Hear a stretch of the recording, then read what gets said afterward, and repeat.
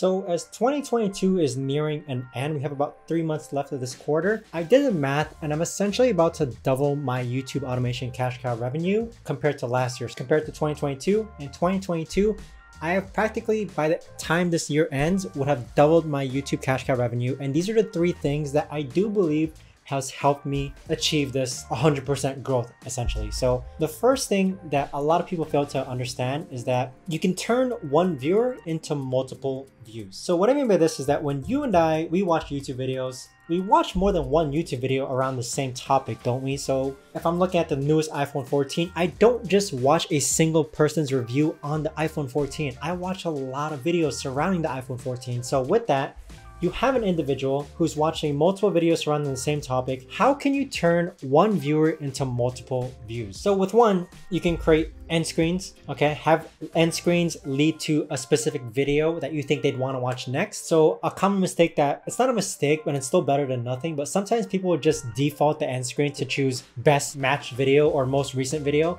For one, I actually like choosing a specific video that I think people actually will want to watch next after I upload my video. So when my project manager or I upload the video, we actually choose a specific video that we think our audience would want to watch next after they watch that current video. So it involves, again, turning one viewer into multiple views. Other ways you can do this is that you can include a pinned comment leading to another video. So that same video that you put in your end screen, you can put in the pinned comment, you can put it in the description, and you can also playlist it together. Those are all built-in YouTube features that people should be utilizing to turn one viewer into multiple views. Because even so, imagine if you had 10,000 viewers and like 20% of them watched at least 2 of your videos. That's a good marginal increase of views, but still having the same amount of people. So really utilize YouTube's built-in features, allowing you to turn one viewer into multiple views. And don't stop thinking that one viewer equals one view or one individual equals one view. Even with this channel myself, I like to think that if someone lands on my channel, I'm hoping and I'm trying to get them to watch 2 or more videos. Moving on to the second thing. So tying back to the title of this video, the 3 things that doubled my YouTube automation cash cow channel revenue, this is an accumulated total of all my channels together. So with the second thing, spreading yourself into multiple niches, but within the same niche, this allows you to leverage your existing audience. So what I mean by this tip is that if you're going to start more channels, ideally your first channel should be able to cover the overhead for your main channel and your second channel, but going within the same niche allows you to leverage your existing audience. So as always, my go-to niche I always tell everyone to go into, just because I'm a huge sports fan, is sports. So if you have a sports channel that's doing like 10K a month, start a second channel, but also do sports. Ideally the same sport. And the reason why is because that audience, that community board, those end screens, you can utilize the first channel's end screens, the community board, pinned comments. You can use all of those to push traffic to the second channel. The second channel being within the same niche, it essentially will grow that channel as well, and hopefully that second channel's videos start getting picked up by the algorithm as well. So with that, you can use like an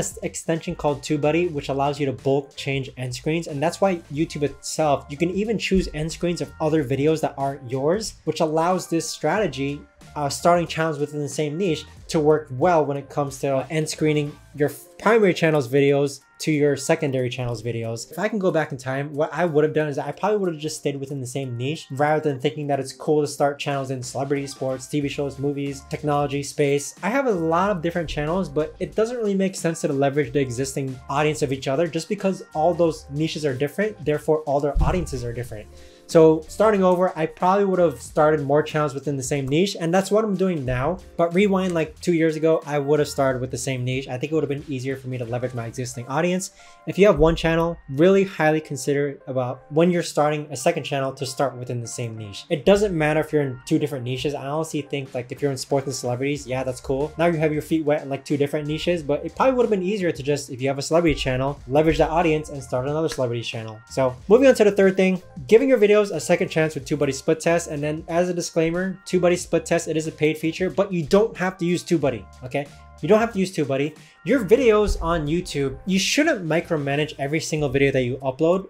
But once you start posting, there are some videos, once you actually understand your audience, that you'll kind of understand them to the sense that, okay, this video should have worked for my audience, but why didn't it work? And that type of mentality is going to come from you posting videos. Beginners, you probably won't have that mentality yet unless you really truly understand your niche. But when you think of your video is being posted like that, like why didn't that video work when it was supposed to? Re-upload the video with a different thumbnail, or simply change out the thumbnail, or use a Tubebuddy split test, okay? Give your videos a second chance if you truly believe that they should have worked. Give them a second chance, okay? So with that, on some of my channels, I've went over with the YSS, or the YouTube Success System community, about how I've re-uploaded videos and they've gone viral before, or I've changed out thumbnails and they've gone viral before. This has happened to me multiple times, and it's something that you can do too, but I don't recommend that you do it for every single one of your videos. Do it on videos which you truly believe should have been viral videos, okay? And it's hard to think that way, you know?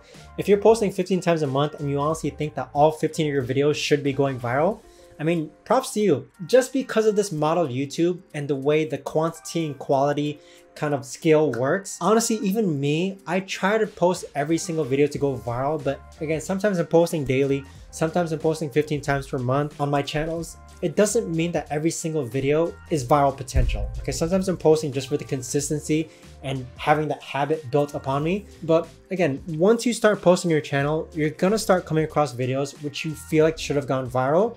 Give them a second chance by re-uploading it, or give them a second chance by changing up the thumbnail, or setting up a Tubebuddy split test for it. So if you want to learn more tips or hacks that other YouTube automation channel owners aren't telling you, make sure to watch this video next.